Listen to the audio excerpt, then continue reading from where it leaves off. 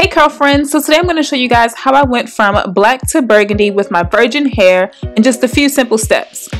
So I'm using hair from Beauty Forever as always. I'm using their Brazilian natural wave and I got 3 bundles as well as a closure.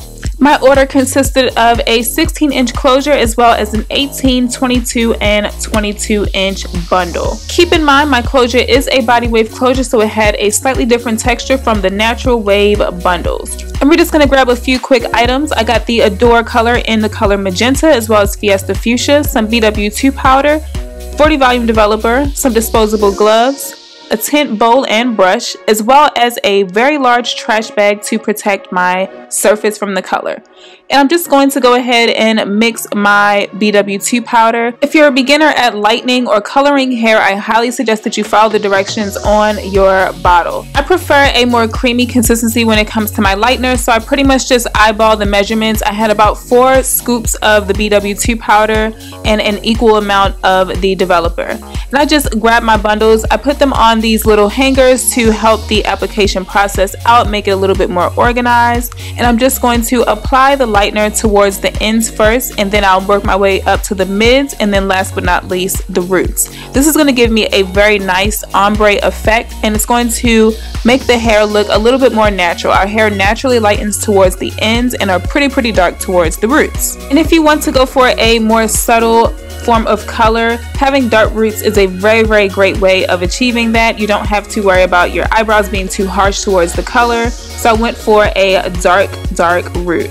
And here you can see I went ahead and did the ends, the mids, and now I'm going in vertically with the brush up and down to create a more blended look. I won't have too many harsh lines and it'll just look very nice and subtle. Repeat this throughout all of your bundles as well as your closure, and be sure not to get the bleach on the lace if you did not plan on bleaching your closure. But I went ahead and bleached my lace on my closure as well as the hair itself, and here is what it ended up looking like. I left it on for about 45 minutes, grabbed my 2 longest bundles, which were my 2 22-inch bundles, and this is what I'm going to start by adding the color on my longest bundles. I'm going for more of a cranberry effect when it comes to the color of red that I like, so I'm going half and half with the color. I use about 60 milliliters of the Fiesta fuchsia as well as 60 milliliters of the magenta, and anytime I needed to remix the color, if I ran out of the color, I made sure that it was nice in equal parts and mix the 2 together before I applied it to the hair.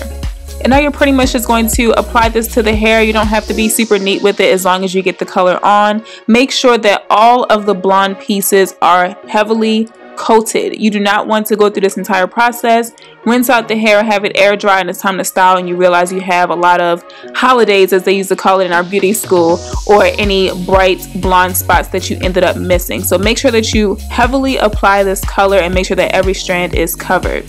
Now when it came down to the closure, I laid down some aluminum foil to protect the lace. I didn't want the lace to have a red tint to it. I wanted to have a nice scalp tone or flesh tone. So I just went ahead and put down that aluminum foil to hold down the lace, and I went in carefully throughout each strand to make sure that it was heavily coated with the red hair dye without getting the lace caught.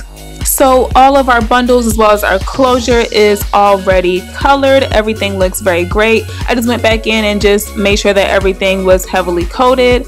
I rinsed it out with some cold water until it ran clear, and here are my final results as far as the color. As you can see, everything looks really nice and vibrant. The ends are the brightest. These are my 2 longest bundles, so they're the brightest, and the 18-inch bundle is a little bit darker, and of course the closure is the darkest. So I'm just going to go ahead and work on the closure and customize it to my liking. I wanted a middle part, so I wanted it to be a little bit more wider than how it came. This is a free part closure, so I'm able to customize it exactly how I would like. And I like to pull back a little bit of the baby hairs and thin it out a little bit to look a little bit more natural.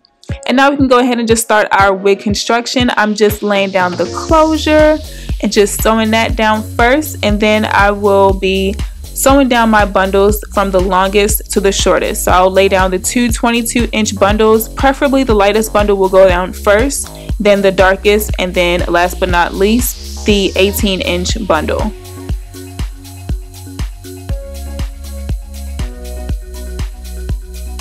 I'm using the fold over method to create this wig. I wanted to minimize as much shedding as possible, although Beauty Forever hair rarely ever sheds. But here is my final results as far as my wig. Everything's sewn together, and as you guys can see, it goes from the darkest root all the way down to the lightest ends. And I'm just going to prep the hair for styling using my Arvazaya Argan Oil for my heat protectant, and just go in and flat iron the hair. This hair straightens very nice. It is a natural wave, so it's not super defined like a body wave, and it's not super straight to where it's like super straight hair, but it does straighten very well, has lots of body, and the Adore hair color leaves it with a ton of shine, and it doesn't look super dry at the end. So I'm just gonna go ahead and flat iron the hair bone straight to my liking.